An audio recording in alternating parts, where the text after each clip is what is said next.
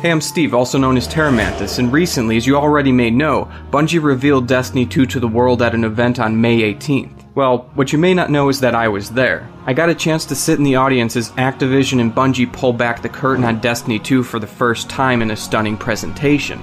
But then, shortly after the shock and awe display of Destiny 2, I escaped the PR marketing presentation machine and got my hands on Destiny 2. I was able to play the first campaign mission, a strike, and some PvP on both PlayStation 4 as well as PC. And that's what we're going to talk about. This video will cover the most important aspects of Bungie's upcoming title from the gameplay reveal. Alright, so let's jump into it. Let's discuss 10 things that you need to know about Destiny 2. First off, let's start with some of the bigger, more impactful changes to Destiny 2. Some of the fundamental game-altering differences to Destiny's mechanics. First of all is the change to the way weapon loadouts operate. Now, in Destiny 2, instead of having primary, secondary, and heavy weapon slots like in Destiny 1 with several different weapon types that can go into each slot, now the slots are broken down into similar yet different categories of kinetic, energy, and power. The simplest way to look at the new loadouts is like this. Kinetic weapons are pretty much everything you'd expect to go in your primary slot, like an auto rifle, hand cannon, pulse rifle, and so on. But no weapons with elemental damage or burns can go in your kinetic slot. Elemental damaging weapons are now reserved for your secondary or energy slot. The cool thing about this though is that now you can have multiple of the same weapon types equipped simultaneously. In other words, if you love hand cannons, you can have a kinetic hand cannon in your primary while also having a hand cannon with a burn in your energy slot as well. Overall though, the major difference here being that power weapons, which used to be the heavy slot, is now reserved for anything, well, powerful, like sniper rifles, fusion rifles, shotguns, rocket launchers, and new weapons like the grenade launcher. Which brings me to the next topic, new weapons. In the preview build there was two new weapon types, submachine guns and the grenade launcher. The submachine gun had a drastic drop off in damage at medium range, but melted at close range.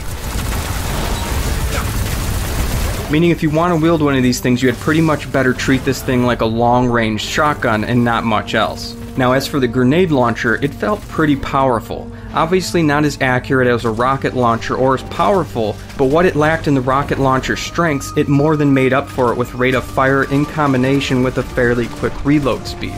I actually really like the grenade launcher.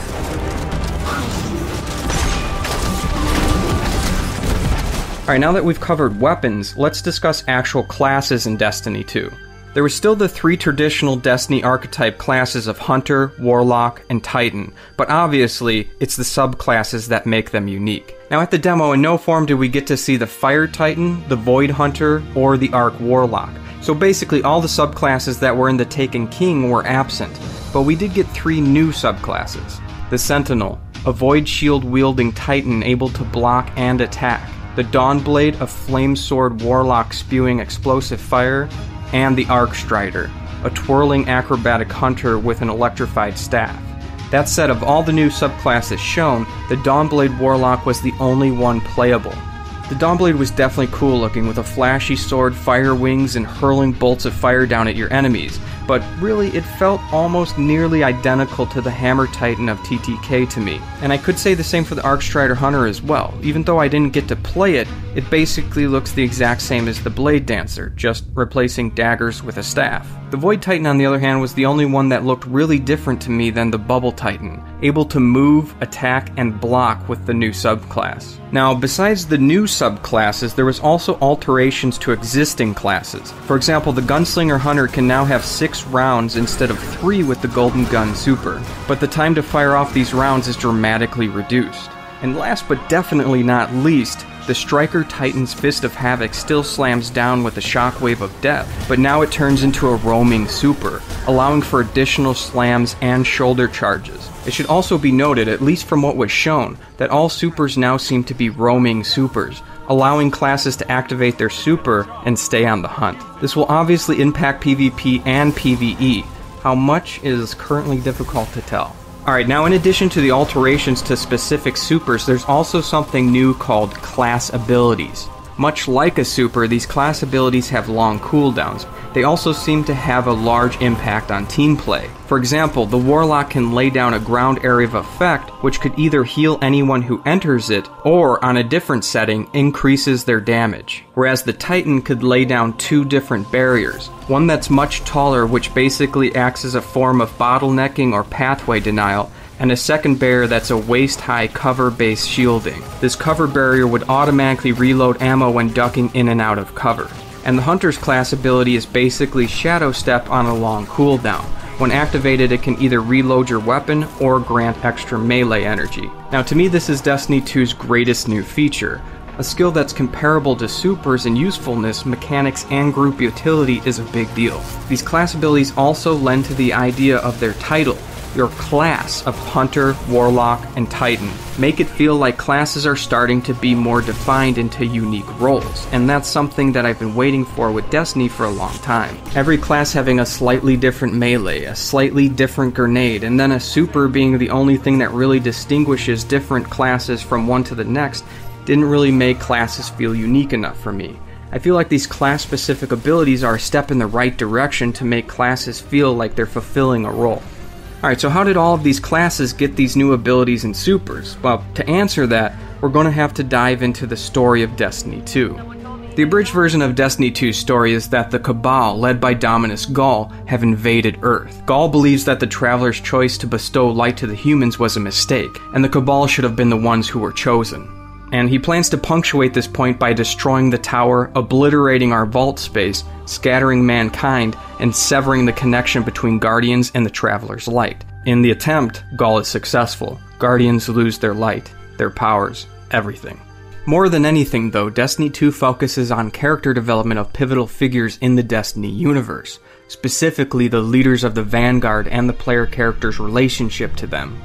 As Zavala's inner struggle of what it truly means to be a Guardian surfaces with the dismantling of the tower and loss of light, as Cade tries to redeem himself through heroism under a self-imposed guilt, and as Ikora attempts to reconnect with herself, the light, the Traveler, and what it means to be a Warlock, as all of these things play out, we're truly introduced to these figures for the first time in Destiny.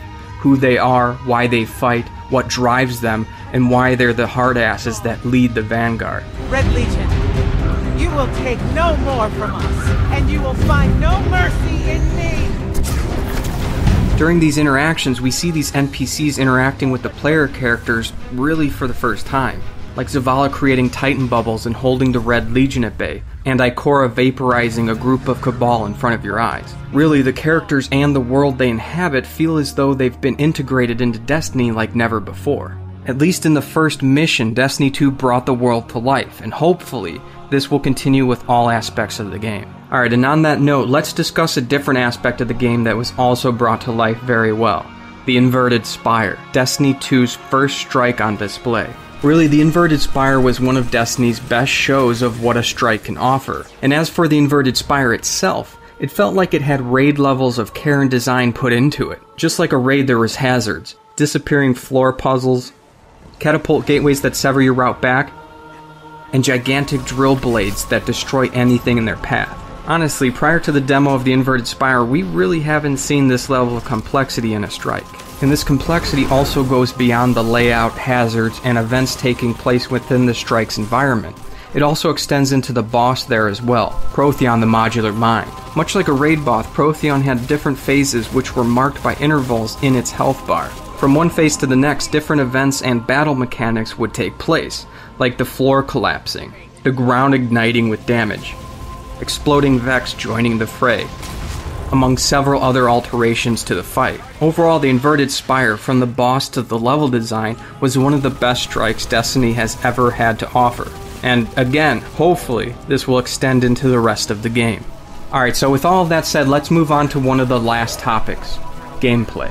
Now this one is really simple, but it's extremely important, and that's the fact that for the most part, if you couldn't already tell, Destiny 2 is largely unchanged from a gameplay perspective. Guns feel and handle the same, supers feel similar, team cohesion feels similar, jumping movement and the flow of combat, the rate to kill enemies and bosses with deep health pools. Destiny 2 very much feels and plays like the first Destiny. So if you were expecting sweeping changes to be introduced, you'll have to reevaluate your expectations, at least from the way the game plays and handles. Destiny 2 is very much a Destiny game. What I walked away with from the Destiny 2 event was not a sense of being impressed. I was extremely impressed. Bungie and Activision put on one hell of a show. The event was a sight to behold and a stunning presentation of a game they're clearly excited to bring to the world, and without a doubt have been working very hard on. The presentation blew me away. But the game, Destiny 2, was very similar to the Destiny that came before it, and I've played that for nearly 1,000 hours across multiple characters. In other words, it's going to take something crazy to impress upon me. Now that isn't to say that Destiny isn't in and of itself impressive. I'm just saying that Destiny 2 was very expected. So the takeaway here should be that Destiny 2 does not reinvent the Destiny wheel, but Destiny doesn't really need to reinvent the wheel, at least not from a gameplay aspect. The gunplay, action, movement, and enemy interactions in combat all feel extremely similar to the title and expansions that led up to Destiny's sequel, and there's nothing wrong with that. One of Destiny's greatest strengths has always been its fantastic gameplay. With that in mind though, before The Taken King, I always used to say that Destiny mechanically was one of the best shooters ever made, but was weak and lacking when it came to feeling like a role-playing game. But then, from The Taken King onward, it felt like Bungie started to nail that down. They finally started to get the narrative, cutscenes, rewards, and character progression right. Destiny started to feel like a good RPG in addition to a great shooter. I feel like Destiny 2 is making many of those same strides. The inverted spire was fantastic. The Vanguard and characters are integrated like never before, and class abilities give a sense of uniqueness to each role. These are definitely steps forward. With all of that said though, from the presentation, I feel like the cards that will truly make Destiny 2 feel like a full-fledged sequel, with aspects that can surprise a longtime player like myself, are still being held close to Bungie's chest. During the presentation, Bungie teased at their new world exploration system and integrated an interesting new quests, but none of that was shown. If it holds true, if a deeper, more interesting, and richer universe can be delivered on top of all the things I already love about Destiny, like loot, strikes, community, and raiding, then that's when Destiny 2 will truly blow me away. For now though, those aspects were not on display at the demonstration, so we'll just have to wait and see. Get back, Mouse Muskrat. Take that, evil alligator. You're going to Chainsaw Lagoon Prison. Billy! I know what you're thinking. First off, how'd I get in your house? But more importantly, are you having troubles slicing tomatoes? No. Is plastic wrap too frustrating and clingy? Gee, mister, I don't know. I guess so. And lastly, when Dad asked you to do dad chores with him, do you have trouble carrying all those cumbersome tools? I've literally never done any of those things. Well then, Billy, do I have the product for you? Oh, what is it? Brand new Terra Mantis merchandise, like mugs, hoodies, and t-shirts. Gee, mister, that sounds amazing, but what's a hoodie? It's like your overalls, Billy, but less stupid. Golly, mister, where can I get some of my own Terra Mantis stuff?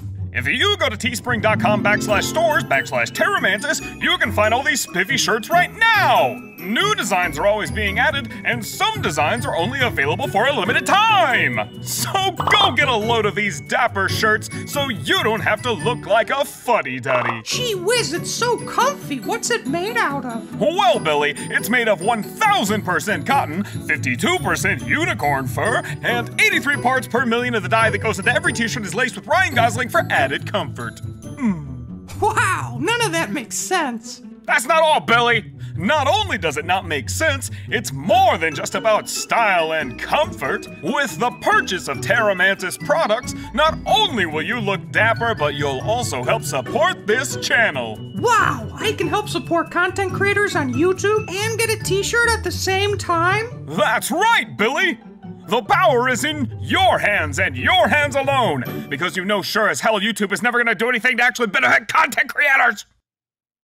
That's amazing! That's right! So head on over to teespring.com/stores/Terra Mantis to get your amazing new merch today!